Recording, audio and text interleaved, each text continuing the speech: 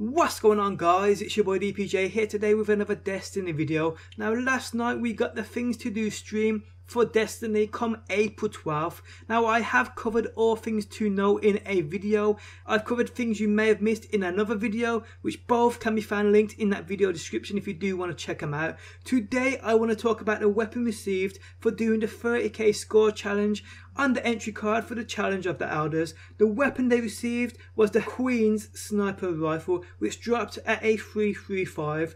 The interesting thing about this weapon though was not the weapon itself, but was the mod we see there. It states, activates a red chroma glow.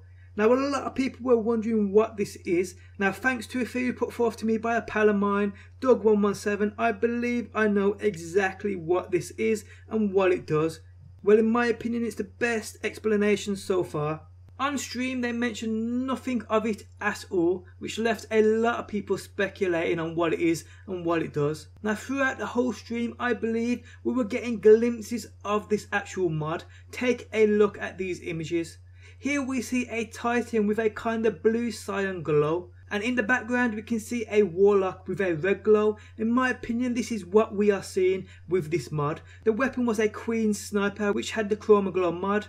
The weapon on the Titan's back here is also a Queen's weapon, seen by the logo here. Notice the blue chroma glow running along the top of the weapon. Also notice the same glow on the Queen's weapon he's holding. Another image here shows a Titan holding what I believe is a Queen's pulse rifle, but I could be wrong. Again notice the blue chroma glow on the Titan's armour and on the weapon itself. Here we see a Warlock with a Queen's rocket launcher. Also notice the red chroma glow. This in my opinion is what this is. Exclusive to Queen's weapons though, at this moment in time we do not know. Looking further into the weapon they received, the Her Mercy, we saw that it had 2 new nodes.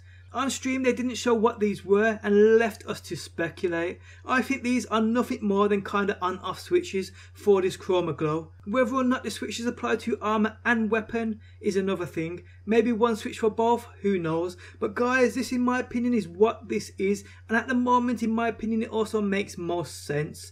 If you guys think anything differently, let me know down below in that comment section your opinion on this. Do drop a like, I'd appreciate the support. Thanks for stopping by as always, and I'll catch you guys on the next one. Peace out until next time. Peace! We all on YouTube every damn day, watching these vids of the brand new games. Vid after vid, many are the same, that's why you gotta go and find DPJ. Destiny gameplays, weekly snipes, heavy uploads gonna have you a hype. Started in the UK, now he's worldwide. DPJ, go and subscribe.